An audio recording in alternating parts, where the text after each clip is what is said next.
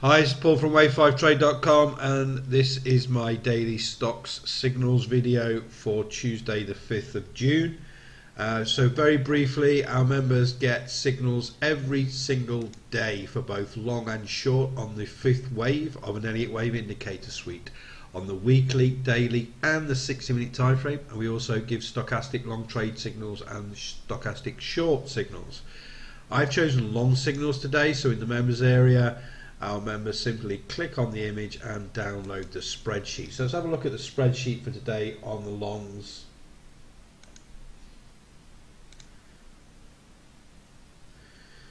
So I've gone for the 60-minute time frame today. Down here at the bottom on the tabs you can see the weekly and the daily. On the 60-minute, these are the potential fifth wave long trades today. I've chosen one of these as an example to go through and set up on the chart to show you how this works. So let's have a look at the chart.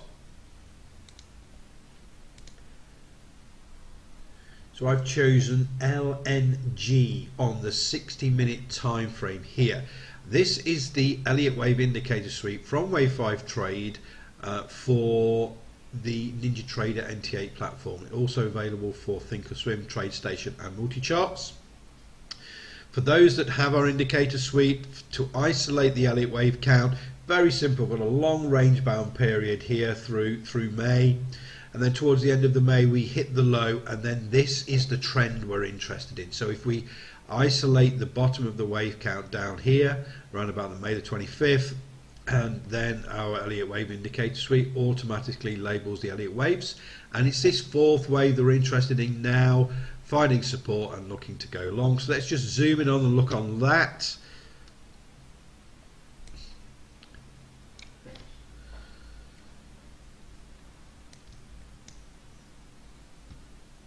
Okay, so what we have first of all on the stocks signals service, we have some basic filters on the data there.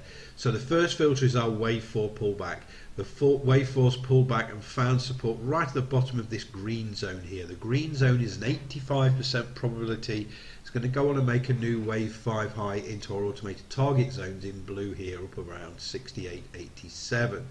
So now another filter, we've got the 535 oscillator down here. We have a pullback between 90 and 140%. As you can see, the oscillator here has just pulled back below 90% now. So this pullback may not be over quite yet, but if that support is held and it starts to move away, then that's hit the box.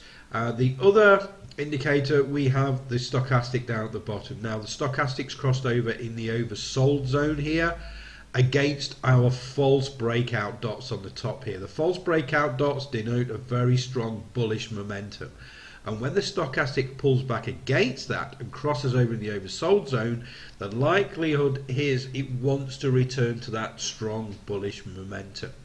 So we've got that basic filters. Now we just need to look at the setup on to trade this fifth wave. So stop loss, quite simple, just below the low of the wave 4 low there. So around about 65.44 for the stop loss for this entry. So the entry now is above the 6-4 moving average high, which is this green moving average line. This is part of our Elliott wave indicator suite, but also above this recent high on this pivot here. This was an attempt that failed and then sold off quite dramatically. So we want to make sure we're above this decision point before we go long. So 66.74 is the entry, and then our target's around about $69 to the top end of this target zone here. So we have a risk to reward of 1 to 1.6 on this potential long fifth wave on LNG for the 60-minute chart. So very, very simple to set up from our stock signals membership, and some great potential trades there on the 60-minute, the daily and the weekly time frames on both long and short. So that's it for today. Have a great trading day, and I'll speak to you all tomorrow.